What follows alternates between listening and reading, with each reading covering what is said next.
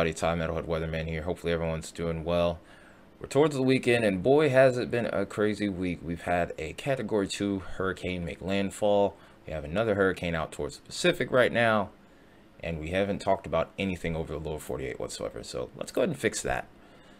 Over the next 6 to 10 and 8 to 14 day outlooks here, you can actually see that we have a big pattern change coming up where we're actually going to see those cool temperatures be prevalent across the western half of the U.S. now, and the east is going to warm up a little bit.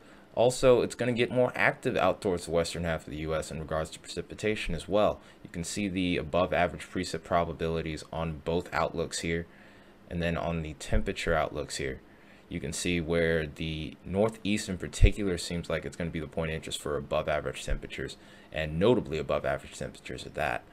Another area to watch, of course, is the southeast. That looks like we're going to have above average precipitation over there. Interesting look from the tropics as well. We're not going to really get into that on this video, but we will be keeping an eye on that as well. You might see a couple features on the model runs that we're showing in a little bit here. So also another thing to talk about, of course, is severe weather threat. Over the 4 to 8 day outlook here, on days 5, 7, and 8 is when we have the predictability to low tag. So there is a chance that we could see some severe weather. Right now, I haven't seen anything that screams out to me widespread end-all be-all tornado outbreak or anything of the like, and I don't anticipate that occurring here, so that's good news for you guys. But still need to be watchful of the weather. It could be disruptive to any plans that will be set in place for next week, so definitely still want to be staying tuned to the weather here. In any case though, this is what our weather models are looking like currently. We do have a low pressure feature that's over here just now crossing the border into Canada at this point. This is going to start to bring those temperatures down. And we also have this little feature right here of low pressure that is keeping temperatures down over towards the deep south right now. And for a while, this stretch is going to continue, but over the course of the next couple of days, if you look out towards the west, you see our next big feature right here. This is what's going to really start to have that cool down begin to take off over here towards the west.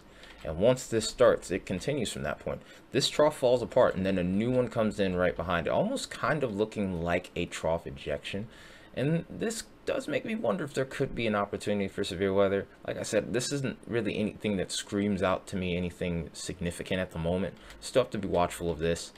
This isn't really well wound up area of low pressure, but still need to be watchful of this. This could even bring severe weather chances maybe back towards the southern plains here, depending on timing, which is still very much variable at this point. But the thing to make note of here is with this troughing, it is undoubtedly going to cool down the temperatures over here. You can even see this indicated on the arrow in the bottom left of the screen. So if we continue to go throughout this period, another thing that we need to be watchful of here is look at the flow here from this area right here. I'm going to mark it for you so that way you can see it clearly. But right through here, we're actually going to be in a situation where the winds are going to kind of curve down from Canada. And geez, that is a horrible arrow. But you can see where the wind barbs are pointing this way and then pushing almost from northeast to southwest here. So there's going to be offshore flow. I do expect some chances for thunderstorms, but the overall motion of the storms might be a little bit different than what most of you are used to. Also, this will help keep the temperatures cool over here towards the deep south here, hence why we saw the equal chance of above or below average temps there. So there's some good news to be had for you guys. As we continue to go forward though, we eventually get out of this little snap here, and I do expect some increase in temperatures here, along with an interesting feature that kind of pops up over here, where we actually see that motion still coming into play from the northeast to southwest here. Almost could even be a tropical feature, question mark, but we'll have to keep an eye on that and see how that goes. This becomes its own little feature over the US here, and then this actually will end up keeping the temperatures cool for a little bit longer over towards the southeast than other areas. Eventually this will cause a little bit of a cool down even towards the northern states, and as we go further along here, we start to kind of mellow out a little bit with the weather in the short term. Right towards the end of the run here, we see something else pretty crazy that might cause a pretty big cool down, and maybe with this a more notable severe weather threat comes into play here as we get towards the end of September here. So while I'm not going to really put too much emphasis on severe weather in this video, the big emphasis really is going to be on the temperatures at this point here. So what we're going to do, of course, is we're going to go ahead and take a look at the GFS here. And we're going to go ahead and just really get an idea of what those temperature values are going to be looking like today. So at this point here, it's pretty much the norm.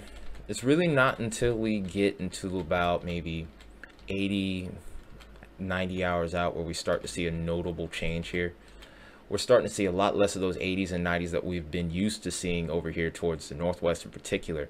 Those triple digits aren't even over here towards the southwest anymore. We're dealing with even like mid 80s at this point, which is a godsend, I'm sure, for a lot of you guys.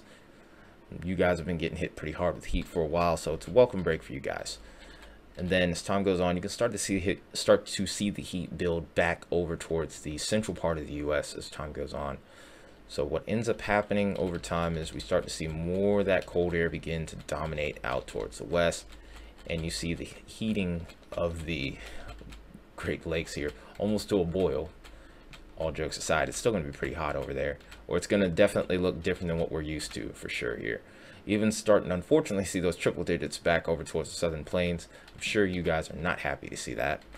And then of course towards the end we can actually see this start to really come into play again for those Great Lakes states here, getting into the 90s, some places getting all the way up into the upper 90s here.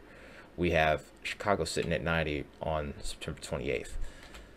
And then even the southeast starting to heat back up as well, unfortunately. So still not done with the heat just yet, but it's definitely not as bad as what we've been seeing. Of course, this still can change a little bit, but I have pretty decent confidence in this at this current point in time. Let's go ahead and then take a look at what our temperature anomaly will look like. And this is where things kind of get a little bit more dramatic, where of course we're also going to have the euro on this one. You can actually see right now with the way things are currently, we're pretty much well below average over here towards the Mississippi River Valley here. And then of course over towards the deep south, pretty much right at average, maybe just above or below by a few degrees or two. And then watch what happens after we get past this weekend. Temperatures are actually pretty nice over towards the southeast, actually below average, which is a welcome sight for a lot of us here, myself included. And then Monday, here we go. This is where we start to see those below average temperatures. 10 to 20, even 30 degrees below average, especially over towards Nevada at this point, which is pretty significant. And then as we continue to go on, you start to see those below average temperatures really start to spread at this point. Greatest concentration being over towards the Sierras at this point. Start to see those above average temperatures start to really kick in over here towards the Midwest here in particular, unfortunately.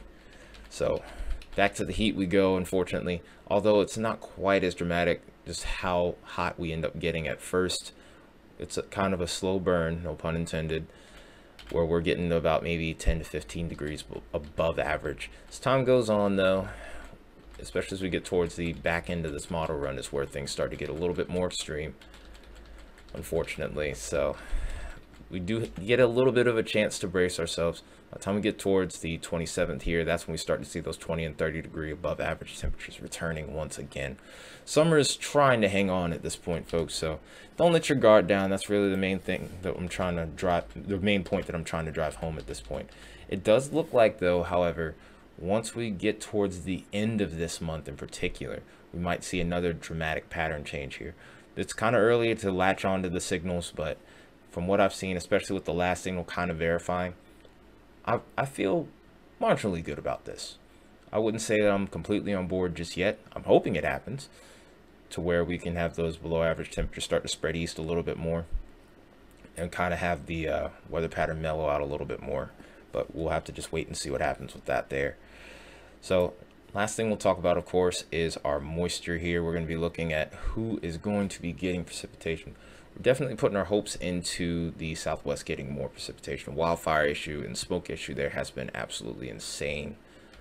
So as we continue to go forward here, this is Tropical Storm Elena that we're keeping an eye on as well. And we're hoping that it brings some moisture into play, and it looks like it does bring a little bit. And here's an interesting thing. Once we get towards that time frame where that trough comes in, over towards the southern base of the Sierras here, we're actually starting to see some little blue dots on here, that's actually snow that's coming into play. It's been a while since we've seen that, so changing of the season is coming very quickly. The official start is on the 22nd, but we're starting to feel the effects now. Now, another thing that is going to be happening is weather pattern is still pretty active, while not quite in regards to being significantly active, i.e. severe weather or anything of the like. We are going to get an increase in precipitation across the board here, whether it's to the central part of the U.S., western part of the U.S., or even the eastern parts. There's a nice little machine of moisture coming through. And then look at this right here as we get towards the 348-hour mark here.